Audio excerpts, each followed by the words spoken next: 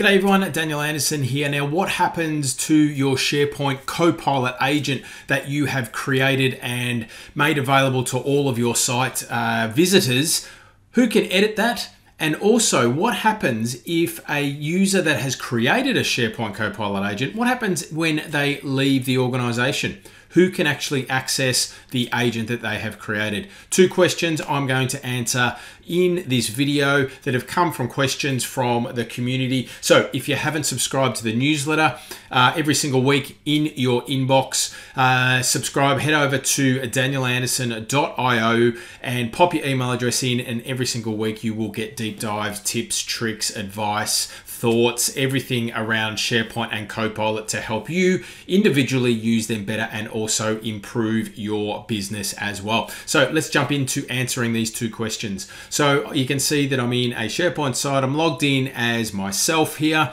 Now, I've got a policies library and we're going to do something that is called click to Copilot. All right, I heard this term in an interview with TJ Devine the other day with Mark Cashman. So great little term. I hadn't heard that before, but click to Copilot. What we can do is we can select a couple of documents here or a single document or a folder, and we can then go click create an agent. So we can see here I've got my new agent being created that is grounded specifically on these 4 documents. All right, so I'm going to edit this agent and I'm going to call this agent Nala. All right, I'll leave everything the same or everything as default just for the sake of this video. I've got my sources, you can see grounded in my 4 documents there.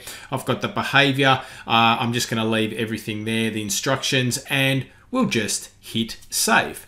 That is going to save this agent. All right, so that is now been saved, and you can see that it's been saved under policies and it's called nala.agent. So I'm going to close this down, and because we created this in this document library, that's where this agent file is going to live. All right, so it's going to live inside this document library. I'm just going to close this down.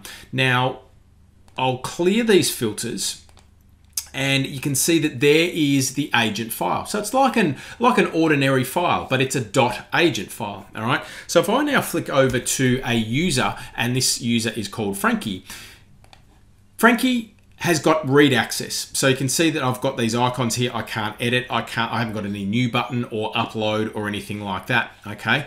Now you'll see that he hasn't got access to the agent. All right. So also up in the Copilot button up the top in the nav bar, we can see that it hasn't been approved. So he doesn't have access yet to this agent. So what I'm going to do as the owner of this agent or the creator of this agent, I am going to now go into my Nala agent. I'm going to make this and set this as an approved agent. All right, so that's now setting it as approved. Now what you'll notice is that it moves it out of the library that it was originally created in, and it moves it into the site assets folder in the document library. So I'll click OK. I'll flick back over to Frankie now, and I'll just refresh this page, and you'll see that this view doesn't have it is only showing policies, contracts, and memos as the document type. So we don't even see the agent file here in any case. Now you can see here that we've got Nala here, and I can flip over and I can start to interact with this agent. But we can't edit this agent. So you can see that the edit button is actually grayed out. All right, because Nala here only has read access to this entire site. Now, let's have a look and see what happens when we change our permissions. So I'm going to jump into site permissions, and then I'll change Frankie from read to edit. So now becomes part of the members group and has got edit access. We'll jump back over to Frankie. We'll refresh the page. You'll see that the SharePoint library changes. I've got my new button, my upload button, as you would expect. Now, if I jump into the agent now, you can see that I actually do have the ability to create or edit this agent. I might just pop in a little wavy hand here. And you can see when I hit save, that has now been saved. All right, so that is the description. So if I pop back into myself here, and I'll hit the refresh, and let's have a look. So we'll jump up into Copilot. We'll open up Nala, our policies agent. So we'll jump into Nala. And that hasn't come through yet. Let me just refresh again.